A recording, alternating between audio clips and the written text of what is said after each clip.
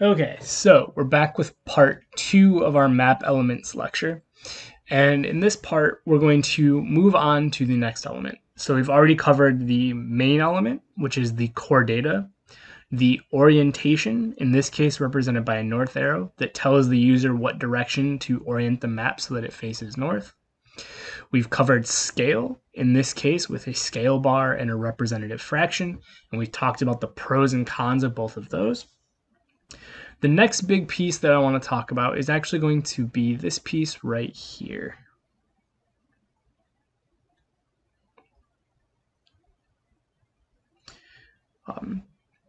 So this is going to be the legend, or sometimes called the key. Now, what the legend or the key does is it provides a critical connection between the symbology of the main element and what they represent in the real world. Right, so this links the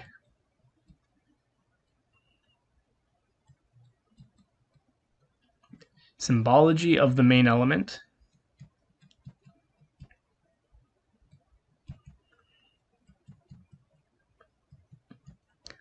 with the information necessary to interpret it.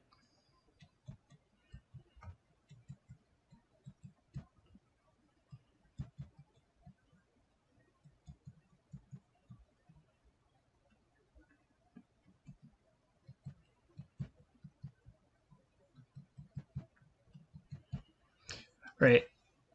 So for example, in our example here, right, our key features or our legend or our key, right, is telling us that any of these sort of pale red lines here, these are representing highways.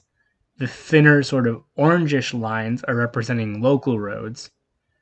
Lines that have the hash marks are representing railroads, right? And now, so you might, on the one hand, be saying, hey, in this case, most of the stuff in the legend is mildly obvious, but it's still important to have. And I want to show you another example. We're going to go back to the demographics example that we looked at for thematic maps. Just give me 1 second here. Oop, that's the topo. Here we go. Right, that you can see in this case, right, where we have a choropleth map, which is a type of thematic map, right? If I did not give you this legend right here, you would have no idea what the different colors meant. Right now, you do. You know that this sort of beigeish color means that the population of that area has less than 20% Hispanic. And the dark blue areas down in here have populations that are nearly 100, greater between 80% and 100% Hispanic. Right? So legends provide very important context for the user to be able to interpret whatever the main element is trying to show. And it's very important when you make the legend to think about what types of symbology you're using and how to best represent them in the legend. So when it comes to constructing the legend, and we'll talk more about this in later videos, but right now, what I want to do is I want to highlight when you're constructing the legend, right? The question is what features to include.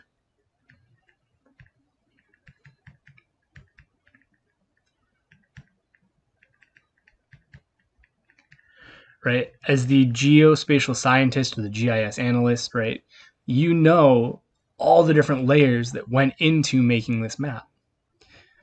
Right? And if you look at here specifically, right, you'll see that I have a boundary profile for Mount Pleasant, Michigan, right? This sort of light pale yellow, tan, whatever color you want to call it, right? This is a layer in the GIS, right? This is a layer, 2 layers in the GIS, right? This county's layer down here, but yet none of those showed up in the layer in the legend because they aren't important enough, right? So what features to include? I think it's best to actually flip this, and what features to not include is probably a better way to phrase this list. right? When do you not need to put something in the legend? One, if it is background only, right? So for example, the outline of Mount Pleasant, right? That's only background. The user doesn't need to know what that is because they're never going to be interacting with that part. At least they shouldn't really be interacting with that part. So it serves no purpose for the user to know about it. So if it's background only, right? If it is, and I'm going to put this in all caps, VIOUS, or if it is obvious what it is,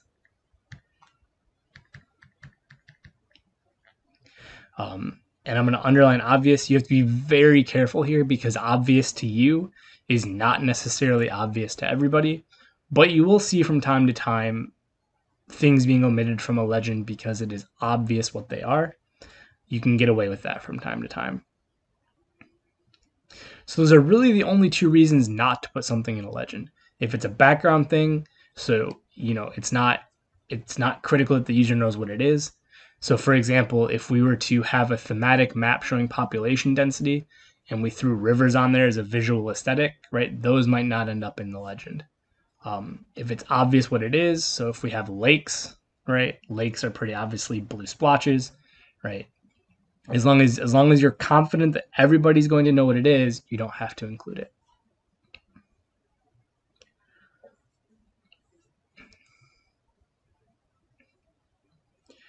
So just to recap, the core point of the legend is to connect the symbology of the main element with the information that the user is going to need to be able to interpret it.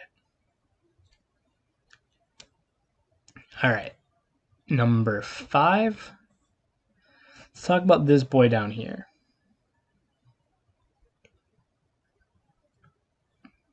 Number 5.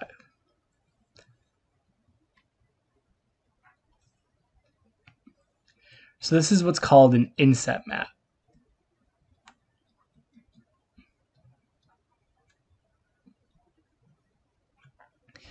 So what an inset map does is it serves one of two things. Usually it will give a geographic context,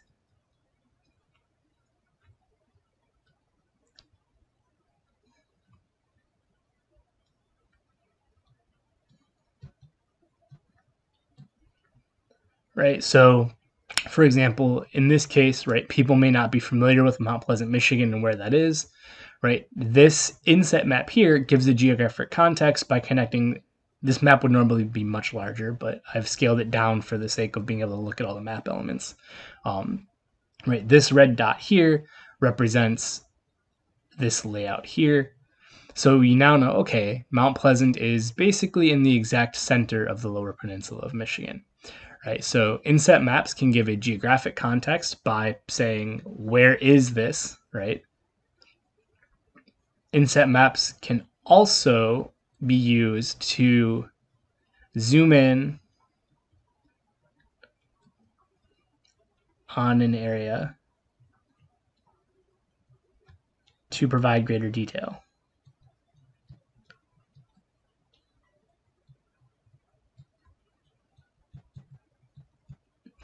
Right, you'll see this oftentimes when you're dealing with choropleth maps that include major cities as well as rural areas, because things in major cities tend to happen on a much smaller scale, right? Zip codes, census tracts, all of that tend to be much smaller, so things get much more cramped.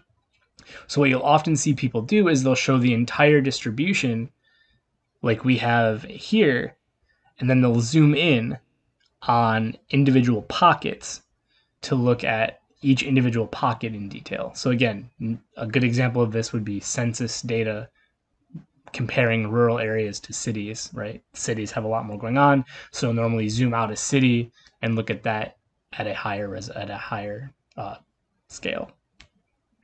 So that's inset maps, right? They're a submap, a smaller map that tends to either give a geographic context to the main element, or they zoom in to give more detail on a smaller area from the main element.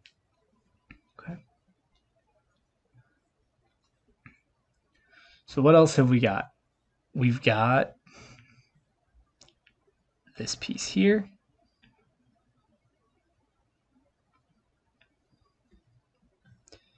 Can I squeeze it in here? I think I can. Right, we have 7, which is the title.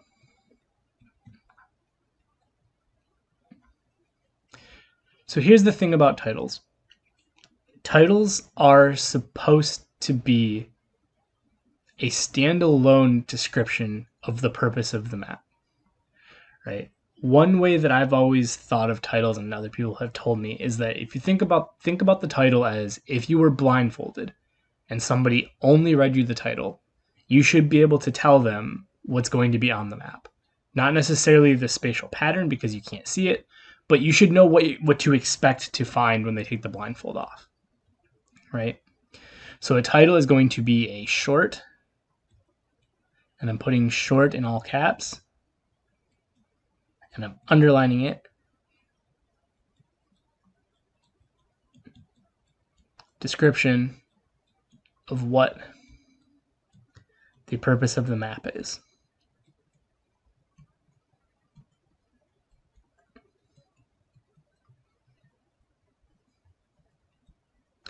Right? If you have a really bad title or a misleading title, that is going to negatively impact how your map is received by the user, right? If your map title says something like, oh, population of or GDP by census tract for the United States, and you really are showing, the demographics of population density for Florida, that's a very misleading title, right? And that's a hyperbolic example. Hopefully, you would never do something quite that bad, but you definitely come across from time to time maps where people haven't given the title enough consideration, and so it doesn't really accurately reflect the purpose. So always make sure that your title is, number one, short as it can be, while still conveying the purpose of the map, so that the user doesn't have to look at the map to know what they're trying to look at. They can read the title and know whether or not they want to continue. Okay, so scroll. We've got one last piece down here at the bottom that I want to cover. It's tucked in right down here.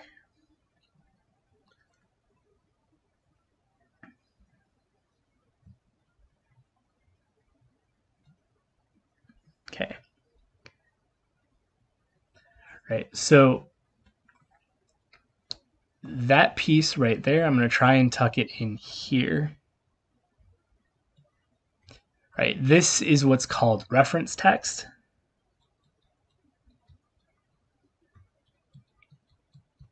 Sometimes you'll see it called attribution text.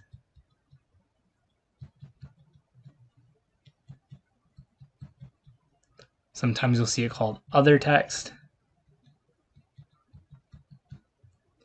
Right, regardless of the title, the purpose of this is the text that tells the user this is going to be the reference text that tells the user things that they might want to know if they really are interested in the map. So this is the stuff that the average user is not going to care about, but somebody who is truly trying to critique your map or cares a lot about cartography is going to want to know that you crossed your I's and dotted your T's. So things that are going to go into this reference text, right? This is going to be things like your data source, right? Where did you get your data?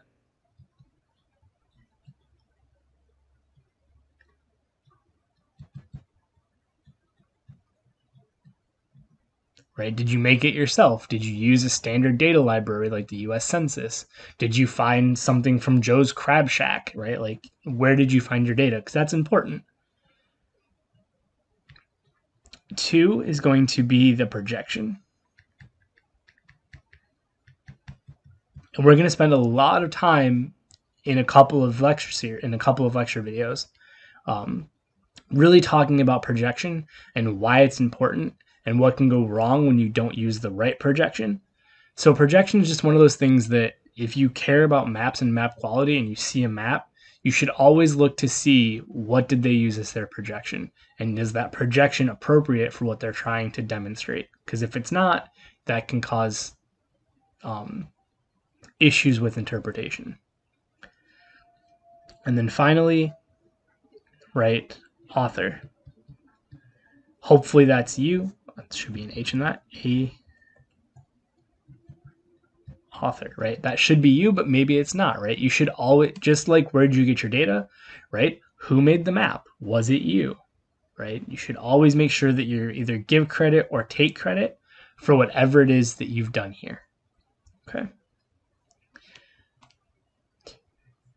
So with that, those 8 elements are the ones that appear most often on most maps.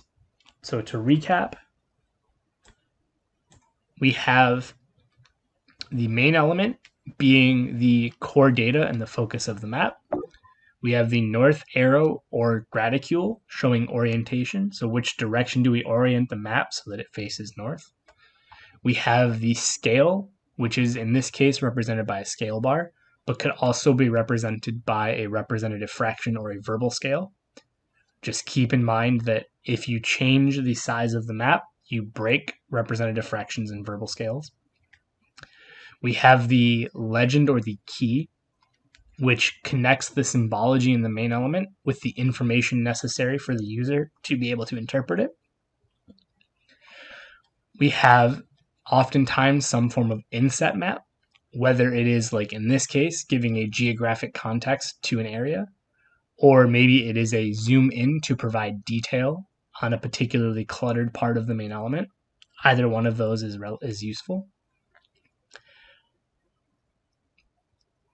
We also have, we skipped 6. We went to 7. We also have the title, which is a short description. The idea being that if a user reads the title, they should know what they're going to find in the map.